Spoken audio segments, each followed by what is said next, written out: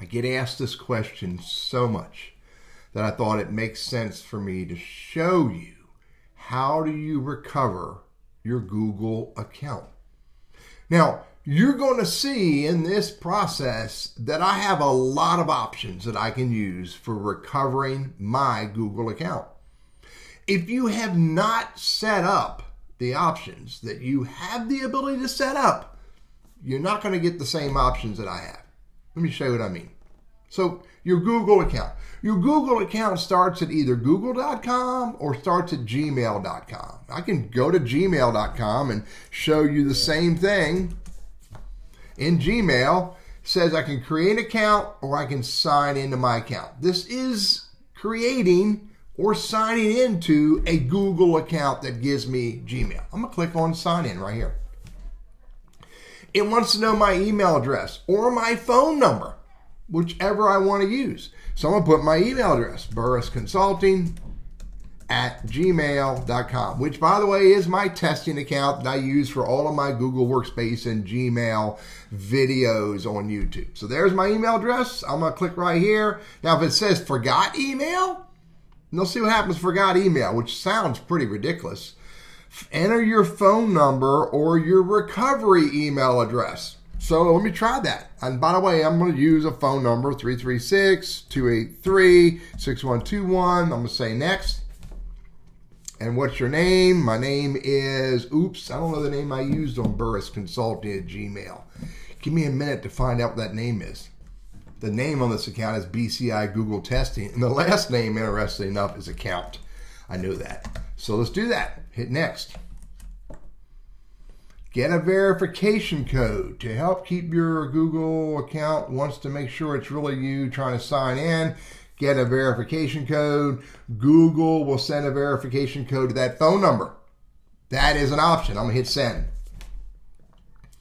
And it sent a verification code to that cell phone number, which happens to also be another Google Voice number. Let me go get that. 1 second. There it is right there. Let me go back to keep doing this. And I can enter the code right there. And then I can hit next. And look, select an account to sign into.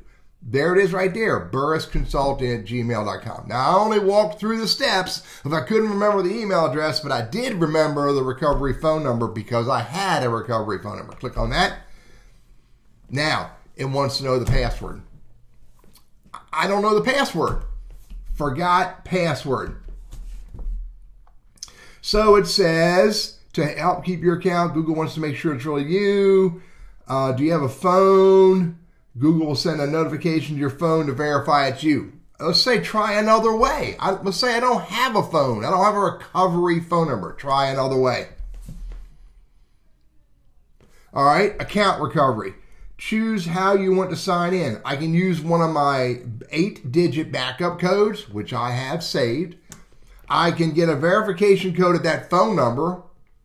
I can get a verification at another phone number because interestingly enough, I have 2 different phone numbers associated with this account. Or I can try another way. Couldn't sign you in. You didn't provide enough information for Google to be sure it's you. If possible, when signing in, answer as many questions as you can. Use the device where you signed in before. If your account is managed by a family link, you will send an email to your parent. I can say try again. There's my email address. I can hit next. It's going to take me through the exact same steps that I have done before. Try another way. This is just in a loop. It's going to send a verification code to the recovery phone number or the second phone number I have. It'll use one of the backup codes that I have. It'll send a recovery code to the recovery email address. These are the only things that you can do in order to recover your Google/Gmail account. And if you do not have a recovery phone number, a recovery email address, if you do not have the backup codes, you are not getting into this Google account. It's back in a loop. It's just going over and over again. I don't know the password. Try another way. And again, it's going to send it to recovery email, recovery phone, or you have to use one of the recovery codes that you have. There are no other options in order to do this.